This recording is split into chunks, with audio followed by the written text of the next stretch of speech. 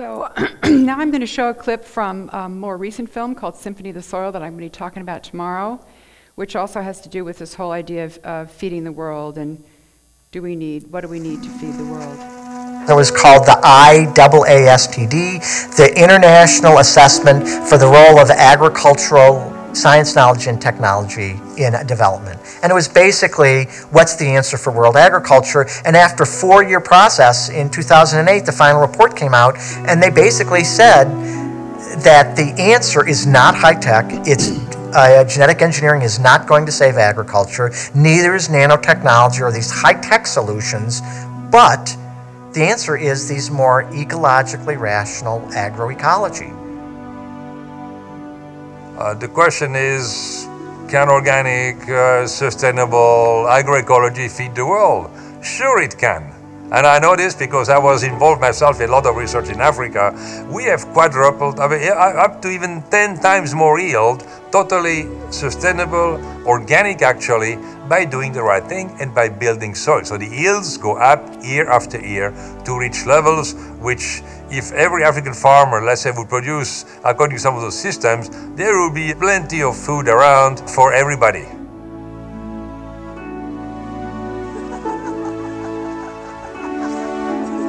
But, there's a but here too, it doesn't fill the pockets of a few business people. This helps the farmer and the consumer. And we have to widen this stem to make sure that there's more connections from farm to consumer and also more people in between. It's important because agriculture needs input-output no matter what you do. Yeah, once a week we do a box of food that's done. 6 to 10 or 12. So this IAASTD report he talks about, I think it was 70 countries, did 4 years of research, scientists from 70 countries. They came up with this conclusion that Hans Herren talks about. And the US, I think it was the US and Canada were the only countries that didn't actually sign on to it. The US didn't sign it because it didn't promote GMOs. There you go, our country, our government at work.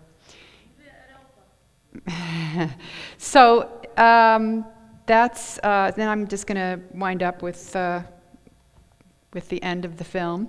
So this wasn't the whole film that you saw, it was basically clips from the film trying to tell you what has changed, but actually one of the things that they talk about, let me think, I've got another slide here with golden rice. They've been talking about for 20 years is they genetically engineer vitamin A into it. It's going to stop babies from going blind. And it actually doesn't work. It's not available. And one of the things, most recently there were over 100 Nobel Prize winners. None of them's field of expertise had to do with food or agriculture or anything like that, said that if people were against golden rice, GMOs or golden rice, they're basically committing a crime against humanity. This was actually, they would signed on to it. And one of the thing that they were most promoting is golden rice. It turns out golden rice, it's not even available for farmers to test. It doesn't work. And the reason why people would need this is because they're not eating a healthy diet. So this idea that you genetically engineer one vitamin into corn and then we provide it to them and it's patented, but if they're poor enough, they won't have to pay the patent fee.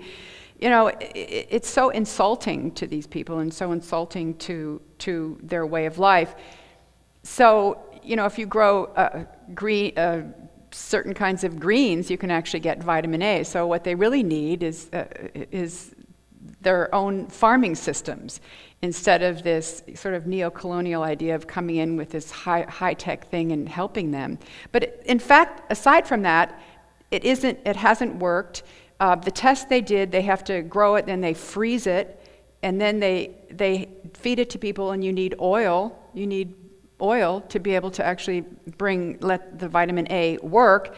So if they actually are going to use this, they're going to have to freeze it, and then they're going to have to give them, you know, butter or oil to eat with it. And it doesn't make sense, but it's one of these promotable items. You know, it's basically a big hype so that people will think, oh, we need this, and if we're against it, we are committing a crime against humanity. I think I'm for it. I don't want to think about it anymore. Let's move on. But it's important to really research this. And they did the same thing with virus-resistant cassava. They said, oh, this is going to save cassava in Africa. Didn't work. The same thing with sweet potato in Kenya. This was a big hype. You actually look at it, didn't work. But there are all kinds of ways that indigenous people, like the sweet potato thing, there's this system where you plant crops away from where you're growing the crop you're trying to grow, and it pulls the pests out to these other plants, and so they don't attack the plant that you want to save. So there are ways that people have used, and there's crops that they've used, and instead of respecting that and helping them live the way that they traditionally want to live, coming in with the Gates Foundation, and our government comes in and basically wants to take it over. It's sort of a takeover technology. It's like a takeover bully. And I'm totally against it. So I think that we as Americans have a responsibility to really challenge this and to really keep informed about what's true, what's real, what's working. All right, on to something. First the bad news, then We have the good potential news. of ending up with green deserts where you don't see the difference. The environment will continue to be green, but it is being transformed from inside. And when that cracks, when that monoculture breaks down, it's going to be very massive.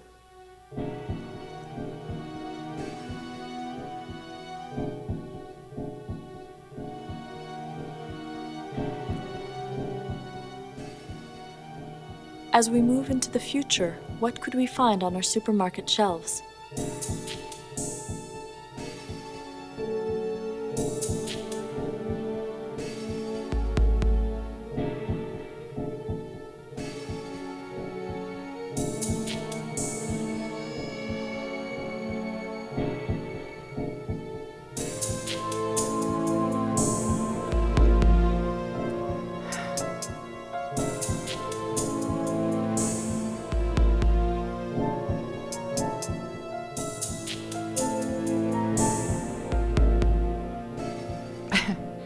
This is a particularly bad idea.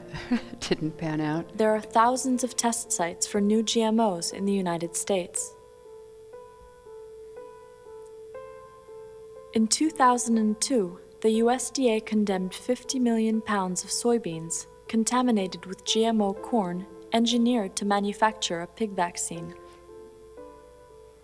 My biggest concern is we're merely going to go into the future believing that, somehow the technologists are going to solve the food problem, then we're all going to be okay. And, we're going to have a very, very rude shock. The biotechnology industry, of course, is not simply interested in genetically engineered crops. We are seeing them trying to extend their reach throughout the rest of the living community. Right now, our government is looking at approving genetically engineered fish, 15 different kinds of fish, as well Salmon's as been crustaceans and just about anything else that we eat out of the ocean. It is estimated that if just 60 genetically engineered salmon were released, the wild population of salmon could be extinct in 40 generations.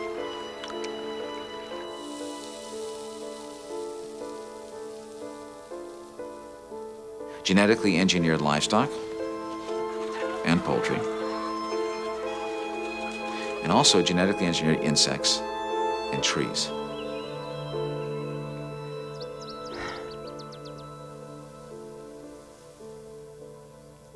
It is the industrial mindset now made the biology of our food. But something happened on the way to their future. People began to think about the consequences of our food system. And they said, you know what, we want a different food future. We want a different relationship to food, to the environment, to the farmer, to the worker, to our own bodies.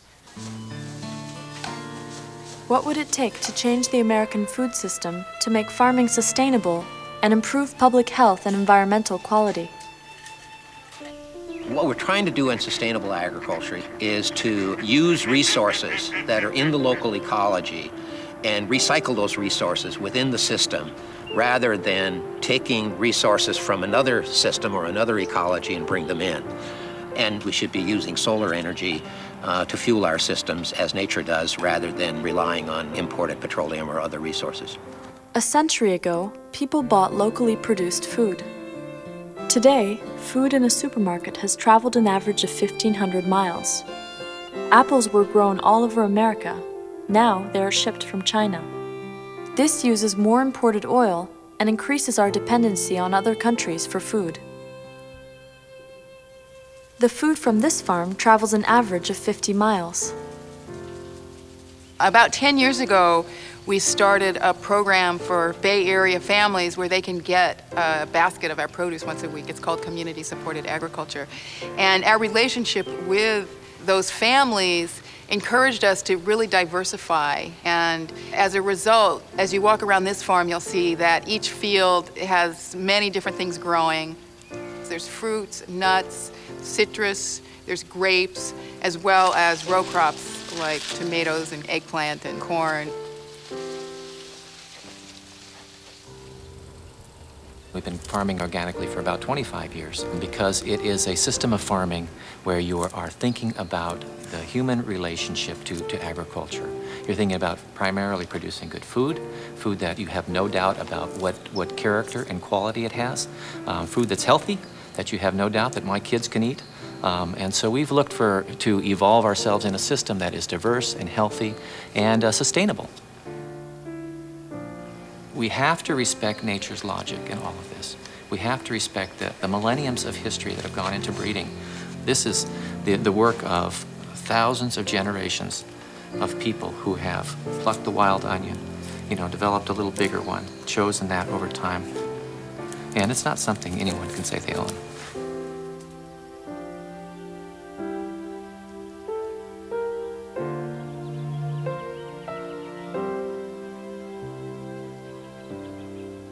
In 1990, the US government attempted to describe organic standards.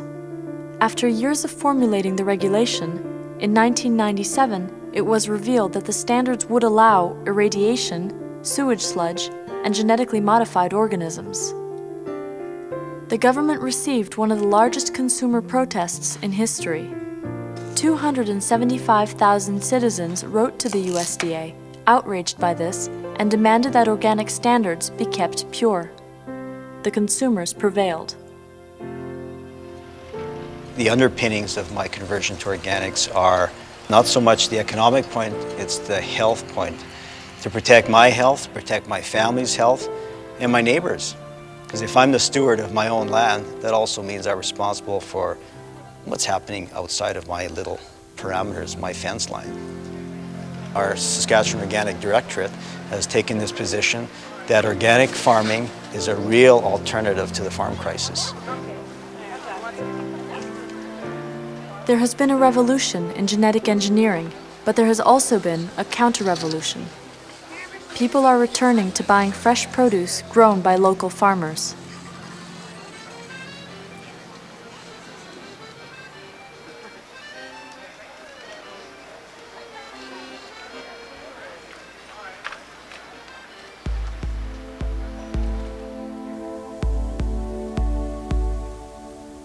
Organic farming, farmers markets, and community-supported agriculture are only 3 of the many alternatives to the industrialized food model. South Dakota and Nebraska, along with 8 other states, have passed constitutional amendments or state legislation that ban non-family-owned farming. When the corporation said, Nebraskans don't have the authority to ban we corporate persons from owning farmland, the Nebraska Supreme Court said the Nebraskans can put whatever they want in their constitution. This is their fundamental right. It's the essence of the American democratic system. The consumer is still king. And the problem is that consumers can't act unless they have adequate information. So one of the things that we can all do is to get as much information as we can, to get that information into the hands of the public, into the hands of consumers, so that consumers can continue to exercise their choice. Because the food system is fluid, it can change quickly based on the opinions of the public. But if genetically modified food is not labeled, how are consumers able to exercise their rights? The choices we make at the supermarket determine the future of food. Food is one of the most intimate things we do. And if we don't have any choices about that, I think that's a very troubling scenario. There are large groups of people in other countries that have never bought into the American model of chemical-intensive large-scale agriculture, and they certainly have not bought into the notion that the efficiencies that one gains by having 2 airline manufacturers in the world, or 4 automakers, or 2 makers of software, they believe that whatever gains you might make in efficiency are lost because you lose diversity. Whether there's going to be any serious change or challenge to the bulk of the way that agricultural land gets managed and farm businesses are organized, I think that's an open question, and frankly, I don't think it will happen unless the American public and farmers themselves sort of stand up and say, wait a minute, we just don't want to go any further down this road. And, you know, we are a government of the people, for the people, and by the people, and hey, we're the people, we don't want to go there.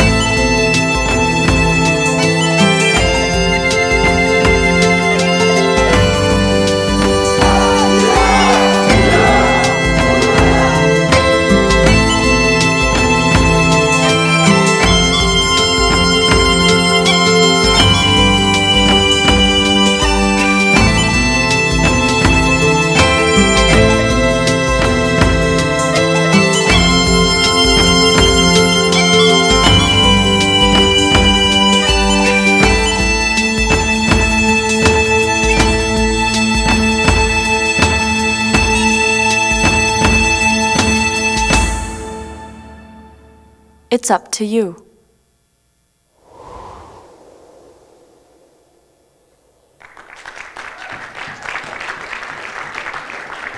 So thank you all. It's a very contentious issue, and I think that as citizens we need to speak out and vote with our dollars and let our representatives know what we want and don't want. So thank you very much.